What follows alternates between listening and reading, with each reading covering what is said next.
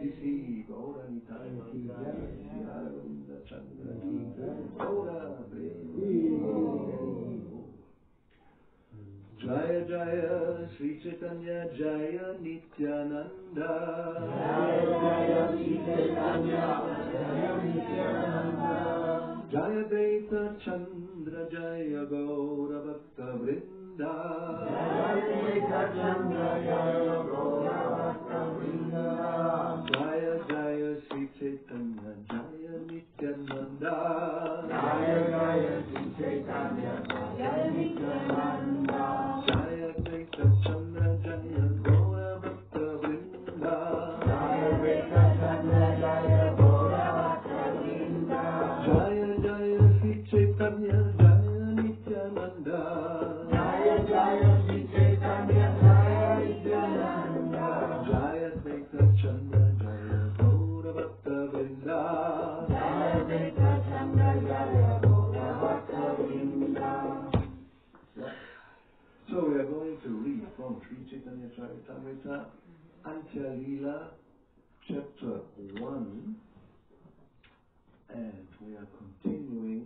This is the second meeting between Rupa Goswami and Sri Chaitanya Mahaprabhu. Vamos a continuar leyendo de Sri Chaitanya Charitamrita, Antya Leela, capítulo 1, el segundo encuentro entre Sri Chaitanya Mahaprabhu y Rupa Goswami. Later we will recite this verse, más adelante vamos a recitar este verso. Continuamos con el verso 123. We continue with 123. Later we will recite this one. Translation purport by His Divine Grace Sri Bhaktivedanta Swami Prabhupada. Raya kohe kongranta kore he na jani yahara bitare e siddhante rakhani. Ramananda Roy inquired, what kind of drama are you writing? We can understand that it is a mine of conclusive statements. Ramananda Roy preguntó, ¿qué clase de obra teatral estás escribiendo? Podemos comprender que es una mina de afirmaciones conclusivas. He is referring to Srila Rupa Goswami, who is writing a drama. Se refiere a Rupa Goswami, que está escribiendo una obra teatral. 124. Swarup Damodar replied for Srila Rupa Goswami. Swarupa Damodar contestó por Srila Rupa Goswami. He wanted to compose a drama about the pastimes of Lord Krishna. Él quería componer una obra teatral sobre los pasatiempos del Señor Krishna. He planned to describe in one book both the pastimes of Vrindavan and those of Dwaraka and Mathura. Su plan era narrar en un mismo libro los pasatiempos de Vrindavan, los de Dwaraka y Mathura. He began in that way. But now, following the order of Sri Chaitanya Mahaprabhu, he has divided it in two and is writing two plays, one concerning the pastimes of Mathura and Dwaraka, and the other concerning the pastimes of Vrindavan.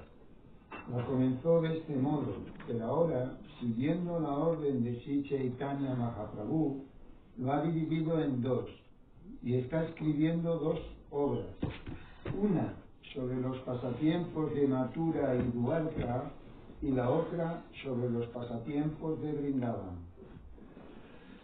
The two plays are called Vidagdha Madhava and Lalita Madhava. Both of them wonderfully describe ecstatic emotional love of God. Las obras se titulan Vidagdha Madhava y Lalita Madhava. En las dos se explica de forma maravillosa el amor estático, emocional por Dios. The Lord, Srila Bhaktisiddhanta Saraswati Thakur, informs us in this connection that Srila Rupa Goswami finished the drama known as Vidagdha Madhava in the year Shakabda 1454, which is our time of 1532. and the Lalita Madhava in Shakarta 1459, which is 1537. The discussion between Ramananda Roy and Srila Rupa Goswami at Jagannath Puri took place in Shakarta 1437, 1515. En relación con esto, Srila Bhaktisiddhanta Sarasvati Thakura nos informa de que Srila Rupa Goswami acabó la obra de teatro Vidagdha Madhava en el año 1454 Sakarta 1532 después de Cristo y el Lalita Madhava en el año 1459 Sakarta 1537 después de Cristo. La conversación entre Ramananda Roy y Srila Rupa Goswami en Jagannath Puri tuvo lugar en el año 1437 Sakarta 1515 después de Cristo. So that means it took him how long? 37 to 54. 16 years, no? 17 years to write the drama. Wow. Le tomó 17 años. Porque ya ha empezado, when they talk now, he already has started, cuando ahora hablan, ya había empezado a escribir. Pero le tomó 17 años para terminarlo. Took him 17 years to finish it. Anyway, now we continue. We'll see now the introductory verse. We'll see. Ramananda Rai said, please recite the introductory verse of the Vidagdha Madhava so that I can hear and examine it.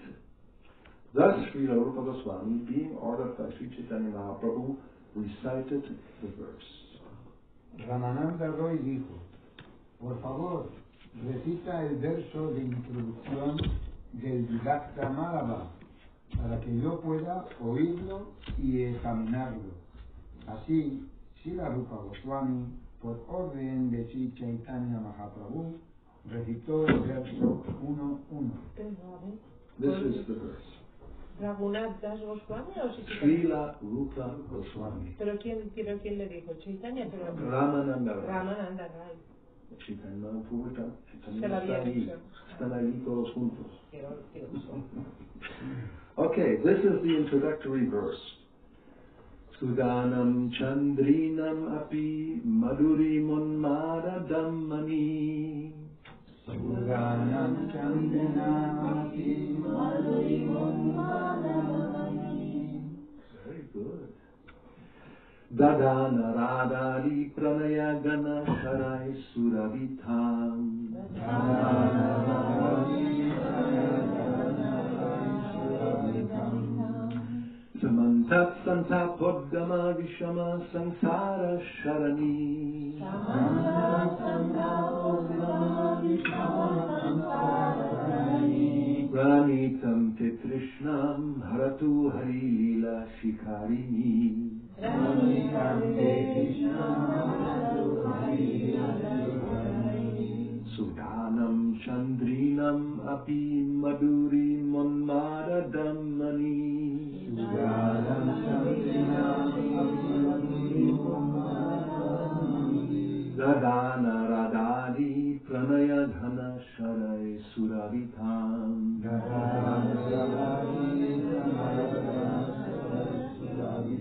Samantat Santa Podgama Vishama Sansara Sarani.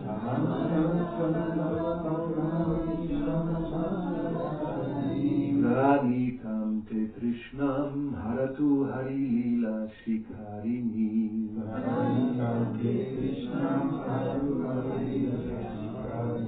Sudanam Chandrinam api Madurim Unmadadammani.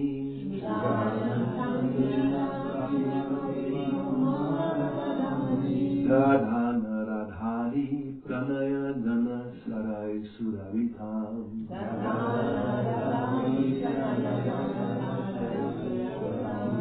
Samanta Santa Podgama Vishama Sansara Sarani.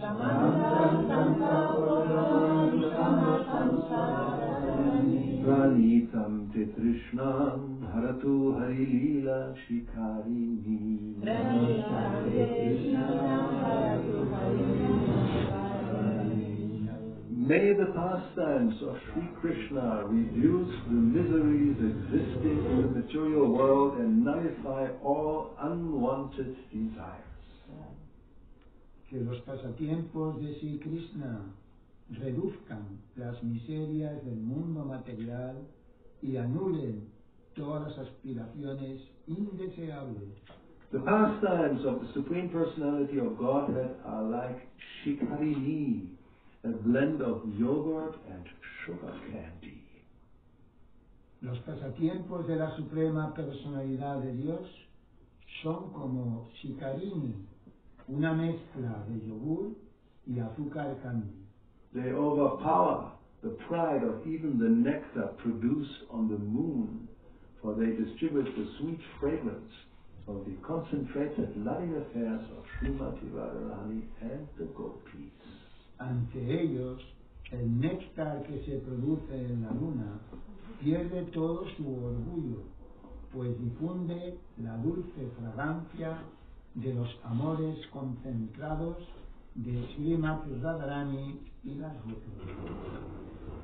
Ramananda Rai said, "Now please recite the description of the glories of your worshipable deity." Ramananda Roy dijo, ahora por favor, recita la descripción de las glorias de tu deidad adorable. Rupa Goswami, however, hesitated due to embarrassment because Sri Chaitanya Mahaprabhu was present. Rupa Goswami, sin embargo, titubeó, turbado por la presencia de Sri Chaitanya Mahaprabhu. The Lord, however, encouraged Rupa Goswami, saying, "Why are you embarrassed? You should recite it so that devotees can hear the good fruit of your writing." El Señor, sin embargo, animó a Rupa Goswami, diciendo, ¿a qué viene tanta vergüenza? Debes recitarlo para que los devotos puedan escuchar el buen fruto de tu escritura.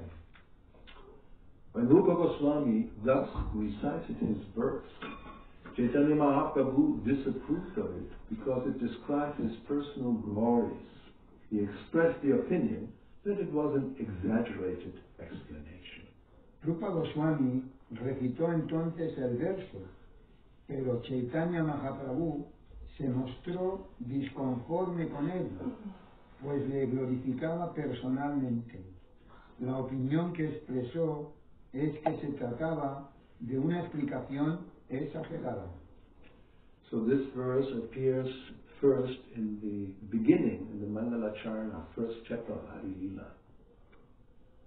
So I'm saying que este verso primero aparece al principio de Chaitanya Charitamrita en el Hari Lila, the Mangala Charana, auspicious invocation, una invocación auspiciosa. So the verse, I will recite the verse, a very important verse. Voy a recitar ese verso que es muy importante. Anarpita charin shirat karunaya vatirna kalau samarpayitum unatojvalarasam svabhakti shriyam haripurata sundara vyutikadam vasandipita sagaridaya kandare spuratuva shachinandanaha. May the Supreme Lord, who is known as the son of Srimati Shachidevi, be transcendentally situated in the innermost core of your heart. Que el Señor Supremo, a quien se le conoce como el Hijo de Srimati Shachidevi, se sitúe trascendentalmente en lo más íntimo de tu corazón. Resplendent with the radiance of molten gold, he has descended in the age of Kali by his causeless mercy to bestow what no incarnation has ever offered before, the most elevated mellow of devotional service, the mellow of conjugal love. Resplandeciente y con el brillo del oro fundido, ha descendido en la era de Kali por su misericordia sin causa para otorgar lo que ninguna encarnación ha ofrecido jamás, la melosidad más elevada del servicio devocional, la melosidad del amor conyugal. Purport by Srila Prabhupada. This verse, Vidagdamadava 1-2, also appears in the Adi Lila 1.4 and 3.4. Este verso del Vidakta Madhava 1.2 aparece también en el Adi Lila 1.4 y 3.4. In his commentary on the Vidagda Madhava, Srila Vishwanath Chakravarti Thakur remarks, en su comentario al Vidakta Madhava, Srila Vishwanath Chakravarti Thakur señala: Mahaprabhos Purtim Vina Hari Lila Rasas Vadana Papater Iti Bhava. Without the mercy of Sri Chaitanya Mahaprabhu, one cannot describe the pastimes of the Supreme Personality of Godhead. En su comentario al Vidakta Madhava, La traducción. si la misericordia de Sri Chaitanya Mahaprabhu no se puede describir los pasatiempos de la Suprema Personalidad de Dios. Therefore, Srila Rupa Goswami said, por eso, Srila Rupa Goswami ha dicho: Vo yushmakam vidaya rupa guhayam shachinandano hari pakshe sinha spuratu. May Sri Chaitanya Mahaprabhu, who is exactly like a lion that kills all the elephants of desire, be awakened within everyone's heart, for by his merciful blessings one can understand the transcendental pastimes of Krishna. Que Sri Chaitanya Mahaprabhu, que es como un león que mata a los elefantes del deseo, despierte en el corazón de todos, pues por sus misericordiosas bendiciones se puede entender los pasatiempos trascendentales de Krishna. So here we see actually both quotes emphasize that one has to receive the mercy of the Lord in order to understand anything about Him. Ambas citas aquí nos dicen que debemos recibir la misericordia del Señor para poder entender algo acerca de Él. Vishwanath Chakravarti Thakur dice, one cannot describe the pastimes without receiving the mercy, and Rupa Goswami, he says that one cannot understand the pastimes without receiving the mercy of Sri Chaitanya Mahaprabhu. Vishwanath Chakravarti dice que sin la misericordia de Sri Chaitanya Mahaprabhu no podemos describir los pasatiempos, y Rupa Goswami dice, sin su misericordia no podemos comprender los pasatiempos. So which indicates that those who think that just by repetition, by study, we can understand things, they are actually mistaken. Eso quiere decir que aquellos que piensan que simplemente por el estudio o erudición podemos entender las cosas se equivocan. We are very limited. Our mental capacity we're actually not reach to transcendence. Somos muy limitados y nuestra capacidad mental no puede llegar al estado, la esfera trascendental. Atakshi Krishna Namari Nabhave Krayam Indriyai. This is another verse describing that the Indriyas, the senses, which includes the mind, they don't have access to Krishna's name, his pastimes, anything related to him. Este caso quiere decir que los sentidos, los cuales incluyen la mente, no tienen acceso al nombre de Krishna, la forma de Krishna, los pasatiempos de Krishna o cualquier cosa relacionada con Krishna. And then, how do you understand? Seva mukha hi jivaro swayam eva spuratyayaha. Just by engaging in devotional service, which begins with the tongue, chanting and tasting prasadam, then things will be revealed.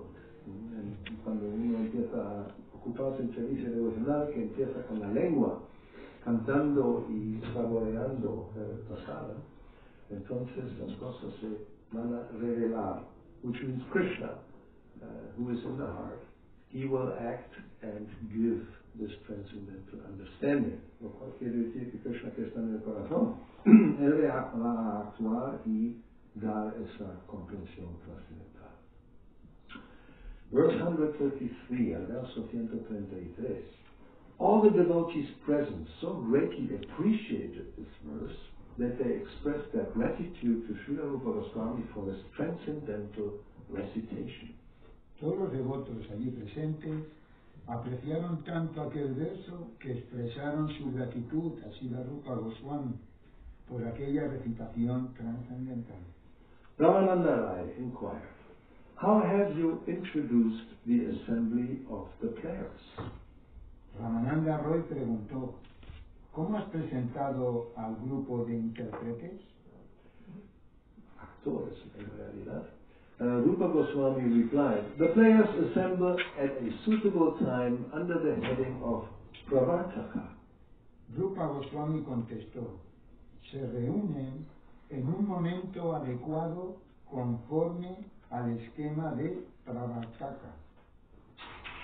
Purport. Ahora tenemos un significado que va a explicar un poco técnicamente cómo se compone una obra teatral en aquellos tiempos.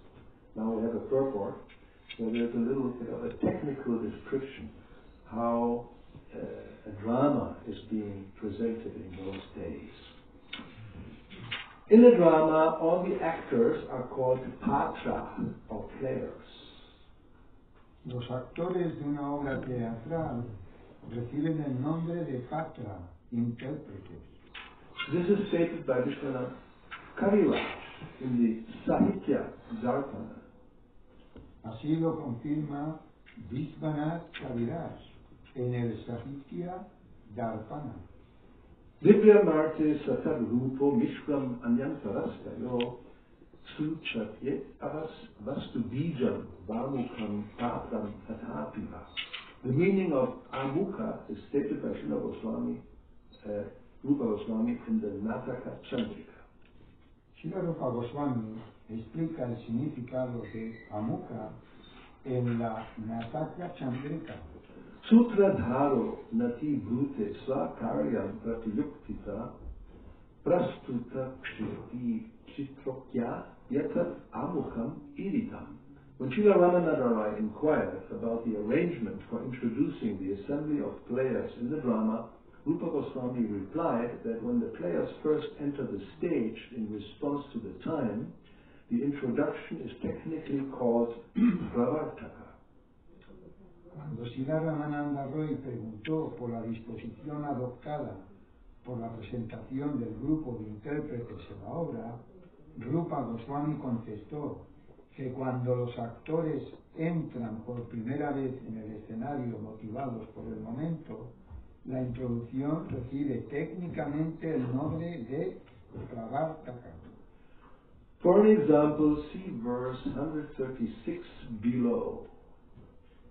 Como ejemplo, se puede consultar el verso 136 de este capítulo. Vamos a ver muy pronto, es dos versos más adelante. We're going to see this very quickly. It's going to be 2 verses from here. Srila Bhaktisiddhanta Saraswati Thakur says that the introduction, which is technically called Amukha, may be of 5 different kinds according to the Sahitya Darshana. Srila Bhaktisiddhanta Saraswati Thakur dice que la introducción, técnicamente denominada Amukha, puede ser de 5 clases, conforme al Sahitya Darpana. Udgadyaka, Katodgata, Prayogatishayas, Tatha, Pravartaka Valavite Pancha, Prastavana Vina. Introductions may be classified as follows. Las introducciones pueden clasificarse de las siguientes maneras. 1. Udgatyaka. 2. Tatodgata. 3. Prayogatishaya. 4. Pravartaka. And 5. Avalagita. These 5 kinds of introductions are called amukha. Estos 5 tipos de introducciones se denominan amukha. Thus, Srila Ramananda Rai asked which of the 5 introductions had been employed. And Srila Rupa Goswami replied that he had used the introduction called the Pravartaka. Sri Ramananda Roy preguntaba, pues cuáles de los 5 introducciones había empleado, y Srila Rupa Goswami contestó que había recurrido a la introducción Pravartaka. Text 135. When the entrance of the actress is set in motion by the arrival of a suitable time, the entrance is called Pravartaka. La entrada de los actores que vienen motivadas por la llegada de un momento adecuado se denomina Pravartaka. Purport: this verse is from the Nataka Chandrika 12 by Srila Rupa Goswami. Este verso pertenece a la Nataka Chandrika 12 de Srila Rupa Goswami. And now we come to this verse, the Pravartaka verse, which is number 10 in the Vedanta Mahara. Ahora vamos a ver ese verso, que es Pravartaka, que viene como número 10 en la obra. Soyam vasanta samayak samayaya yasmin purnam tam ishwaram upora navanuragam gudagraha ruchiraya saharagaya saurangaya sangamaita nishiparnamasi. Translation. Springtime had arrived, and the full moon of that season inspired the Supreme Personality of Godhead, who is complete in everything, with new attraction to meet the beautiful Srimati Radharani at night to increase the beauty of their pastimes. Había llegado la primavera, y la luna llena de esa estación inspiró en la Suprema Personalidad de Dios, que es completo en todo, una renovada atracción por encontrarse de noche con la hermosa Srimati Radharani, para así aumentar la belleza de sus pasatiempos. Before, Srila Bhaktivinoda Thakur interprets this verse, Vidagdhamadava 110, in 2 ways, for Lord Krishna and for Srimati Radharani. Srila Bhaktivinoda Thakur interpreta este verso del Vidagdhamadava 1.10 de 2 maneras, una para el Señor Krishna y otra para Srimati Radharani. When interpreted for Krishna, the night is understood to have been a dark moon night, and when interpreted for Srimati Radharani, it is considered to have been a full moon night. Cuando se interpreta para Krishna, se considera que era una noche de luna nueva, y cuando se interpreta para Srimati Radharani, se le considera una noche de luna llena. Very interesting. Muy interesante, porque this gives us an understanding, a hint, that many times, I think, you can find many examples, we encounter so-called contradictions in the Shastra, in the scriptures. Eso es importante porque muchas veces podemos encontrar aparentemente contradicciones en las escrituras. And it really depends how you look at something, because it's the same thing, but depending how you look at it, it appears to be different. Y todo depende cómo se ve una cosa. O sea, el mismo objeto, depende cómo se mira, de qué ángulo, aparentemente es diferente. So here we have something which is not possible. Either it's dark moon or it's full moon, according to Aristotle's logic, Western logic. Según la lógica de Aristóteles, la lógica occidental, una u otra cosa. No puede haber una luna llena y luna nueva a la vez. Se van a decir que no es aceptable. The Western philosophers will reject this idea that simultaneously we can have a full moon or a dark moon. Los filósofos occidentales rechazaban esa idea que pueda haber una luna llena o una luna nueva simultáneamente. But we will find this in many ways. One example that illustrates this is the elephant and the blind man. Un ejemplo que ilustra eso es el elefante y los ciegos. You remember the idea, there's the elephant. So you have like, I don't know, 5, 6 blind people, ¿no? Hay un elefante y tienes 5 o 6 ciegos. ¿Te imaginas un elefante? Y 6 ciegos, uno va a la trompa. Eso es, ¿cómo se llama? ¿Qué va a decir? Una serpiente. Es una serpiente. Then el próximo va a una de las patas, ¿no? Una columna, no es una serpiente, es una columna. So one of the blind men, he goes to the trunk, elephant trunk, yes, the trunk. It's a snake. And the other one is touching the leg and he says, no, not a snake, it's a column. Then somebody, if he's tall enough, he can maybe look at he grabs the ear. Alguien que es suficientemente alto, quizás puede coger la oreja. So what may you think, what is this? This is a palm leaf or something like that. Es una hoja de palmera. ¿Qué más tenemos? Un tusk, ¿no? Colmillo. No, Coca-Cola es otra. Una serpiente muy delgada, el otro tiene una serpiente muy grande.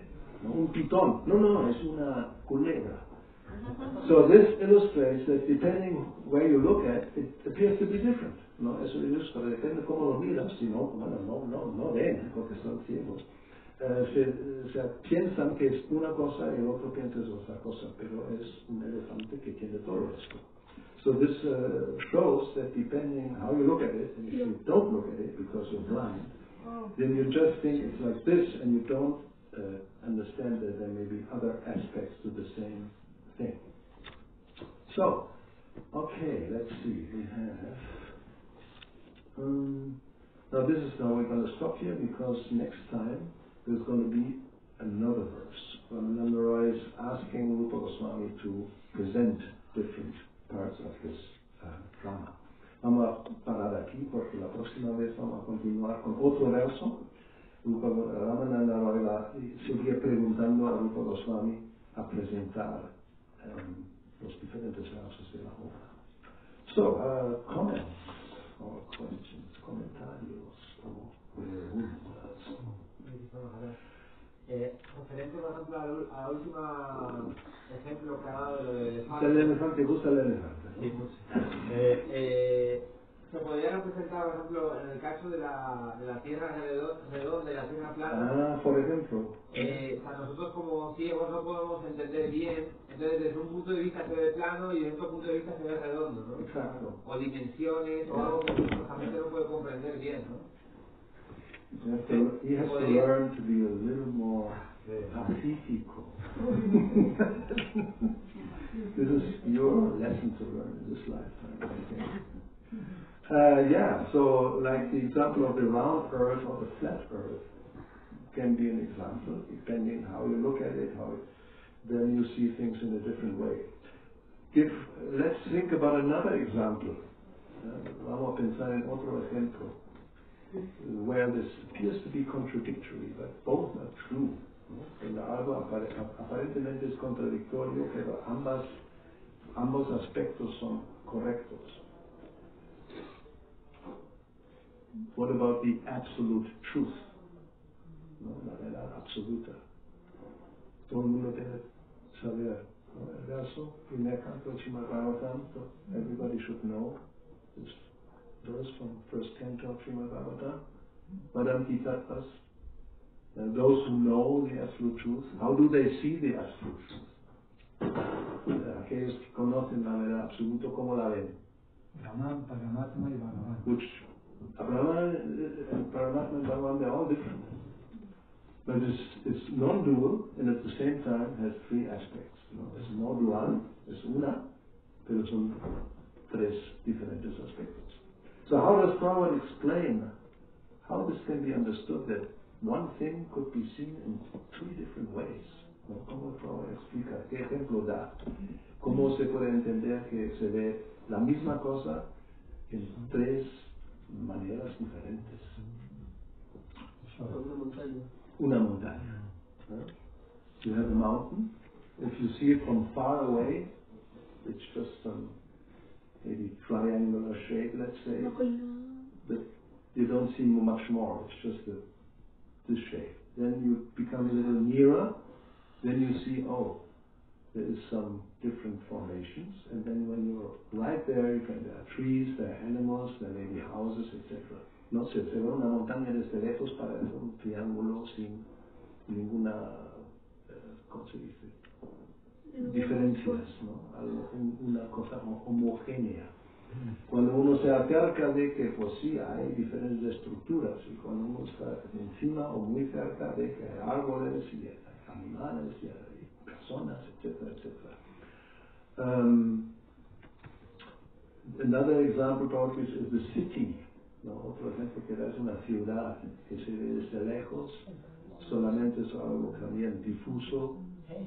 Then you go nearer, you see there's structures, and then when you're there, you see there are houses, and there are roads, and there are people, and there's so many different things. Have another example, typical. The train. The train. Well, let's first translate the first one from the city. La ciudad a veces de lejos también es difusa, solamente algo que está ahí. Cuando uno se acerca, ve que hay diferentes estructuras, y cuando estás en la ciudad se ven edificios y calles y personas y tanta actividad. So what is the other one? Is train? The train. Un tren. Está ese ejemplo, ¿no? Ajá, no. En un pueblo nunca han visto un tren y están todos esperando a que llegue el tren, no saben cómo es un tren, y de repente lo ven de lejos como una serpiente, algo muy largo que está viniendo. El foco, ven el foco. ¿Dónde está eso? Nunca he leído eso. Sí. Uy. ¿Sí? ¿Dónde está eso? Yo no sé dónde. O sea, imagina que en 50 años no he visto eso de la serpiente. Sí. Como tren. No, voy a buscarlo en el database. Sí. No dice serpiente, dice una luz. Una luz. Ok. No, lo de serpiente no, lo de serpiente no. Bueno, pero puede Es ser. una cosa muy larga. No, serpiente no dice. Vale, por eso. Pero que lo de una luz. Pero por eso. Luego ven los vagones y luego entran en los vagones. Las personas, departamentos de correo. So we have the example. You know this is like the train. She said, oh, yeah. I don't know where it came from, but I use it. Okay. First it's a cloud of smoke. Yeah. Then it's a snake. And then you see it coming with people inside. Yeah. So it's the same kind of example. From some point, angle of vision, it appears something, and you think this is it. There's nothing else, which is not a fact. ¿No? O sea, si vemos una cosa de un ángulo y uno piensa que eso es así y no es de otra manera, no. Te acercas y ahora de repente hay otra cosa, o sea, completamente diferente, ¿no? When you get closer, suddenly you see things, you think, oh, I've never seen this before. In science, very simple explanation or example is a microscope. ¿No? En la ciencia, un ejemplo muy práctico es el microscopio. You see, well, what did we do in the school? I remember a leaf from a tree. ¿No? Yo recuerdo en la escuela miramos con el microscopio una hoja de un árbol. So you know how, ¿no? Has visto una hoja. Es una cosa verde, normalmente así. That's it. Quizás ves algunas venas, ¿cómo se llaman? Venas, ¿no? Sí. Yeah. So you see a leaf of a tree, maybe you see these, how you call these venas in English?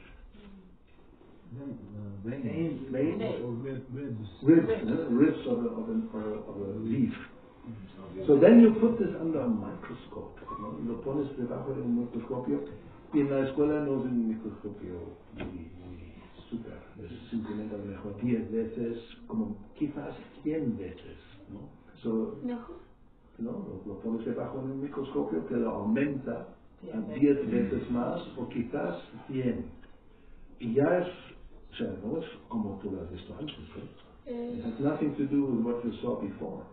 Suddenly so many other things appear. And then imagine if it's 1,000 times augmented, ¿no? Si 100,000 veces aumentado. Well, so what is the reality? ¿Cuál es la realidad? When you see it like this, or when you have it under a microscope, ¿no? ¿Cuál es la realidad? ¿Bajo un microscopio o simplemente así a la vista normal? Se puede discutir, No, es así y no es de otra manera. No, todo es posible. Entonces, Krishna, e incluso lo que es aparentemente contradictorio, como se dice, todas las contradicciones se reconcilian en Krishna, ¿no? It's said like that all kinds of contradictions are reconciled in the Supreme Personality of God. Quería preguntarle además cómo se ve la realidad diferente de acuerdo al punto de vista, cómo afecta la conciencia de la persona en esta perspectiva. Okay, so the question is, how does the different points of view or different ways of seeing things affect consciousness of a person?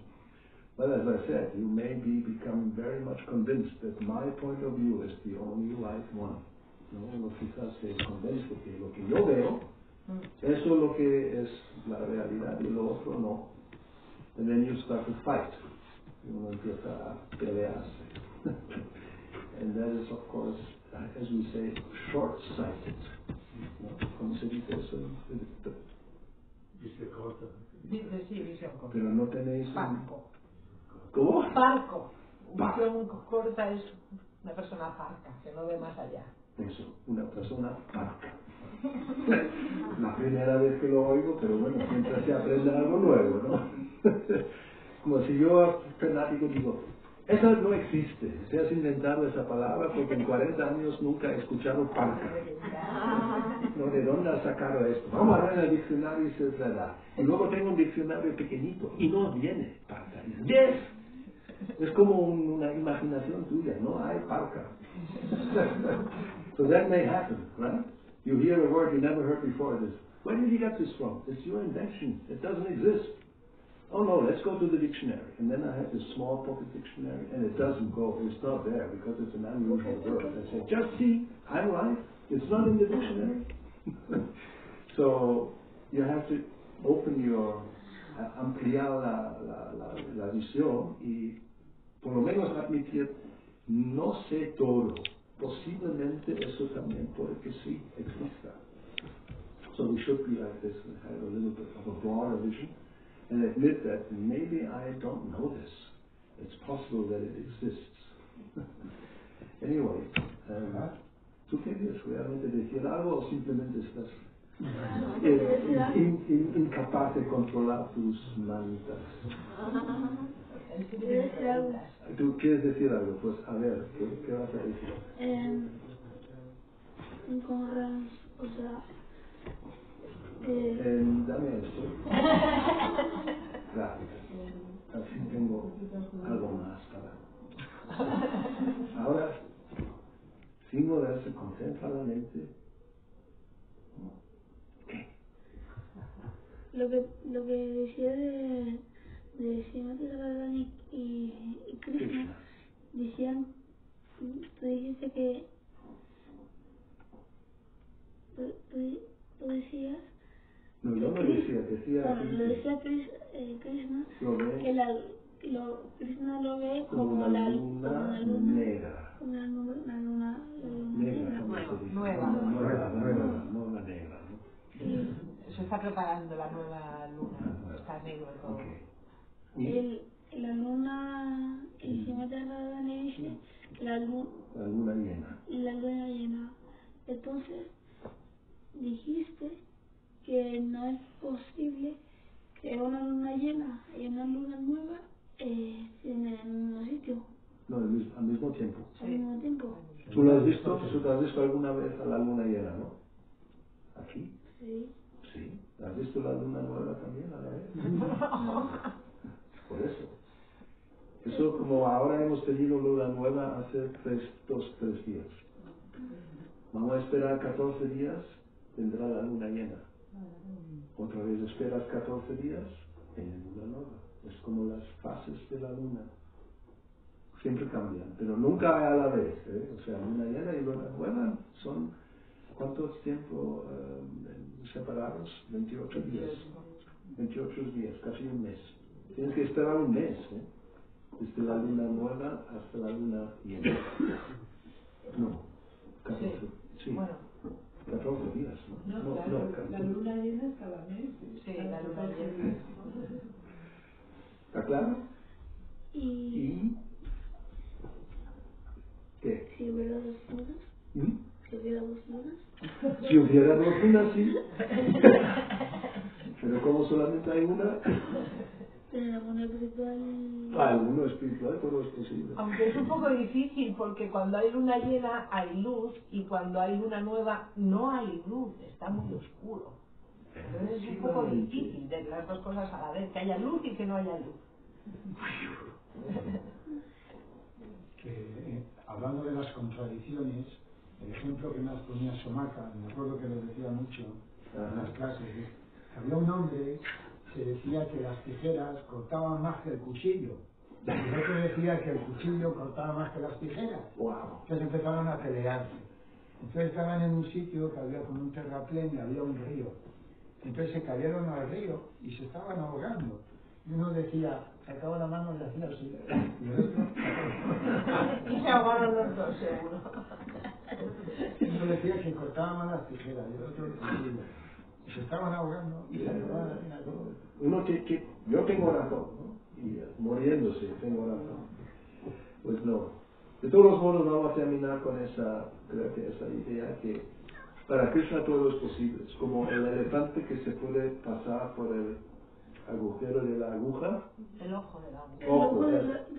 El ojo de la aguja. Es muy pequeño, ¿no? O sea, a menos que tengas una aguja tamaño elefante.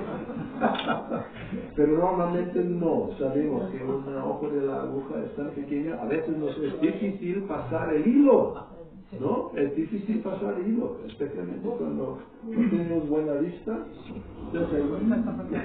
Y te dan un artilugio para pasarlo fuera y luego pasas y luego lo tiras y en fin.